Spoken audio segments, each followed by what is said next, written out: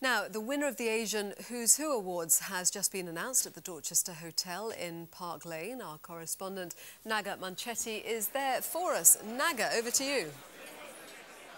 Thanks very much, Joanna. You can hear the buzz back here. It's quite a lively evening. And yes, as you mentioned, the Asian of the Year has been announced.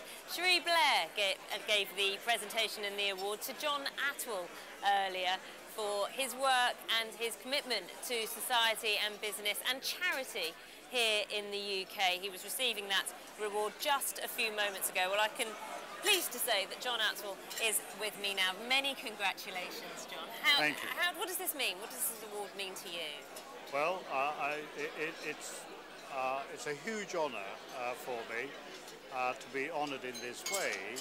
I'm still in deep shock, actually, so it's going to take me a little bit of while to understand, what's happened. But well, let me tell you some of the things that were spoken about you when you were presented this award.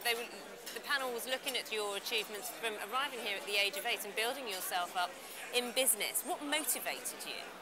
I think as a young lad, I was always challenging the setup, really. I wanted to be different.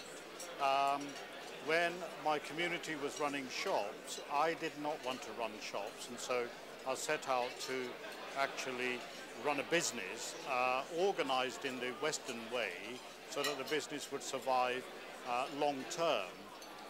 And the whole thing was set up on a pretty solid foundation right from the beginning. Well, I must say your business involves selling Christmas products. Christmas seems to be coming earlier each year. I think it began sometime in October this year. It's pretty good news for you. How is business? Business is okay. Christmas is one of these industries. Despite the recession, people always celebrate Christmas. And I suppose because they've had doom and gloom for the rest of the year, come Christmas, they really want to celebrate. I want to mention your work with the Make-A-Wish Foundation as well. You've just had a charity-raising evening, money-raising evening. How did that go in light of the recession? We're very well supported by by the people who come. We had the function on Saturday. We raised more than we did last year. We will contribute £378,000 to the charity for the children who are terminally ill and who send us their last wishes.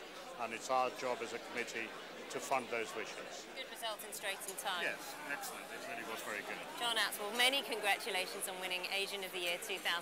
Many thanks for speaking to me as well. Thank you. Thank you very much. Well, I mentioned Cherie Blair did present that award earlier. Hopefully we'll get to speak to her a little later on in the evening. But for now, back to you. Thank you, Naga.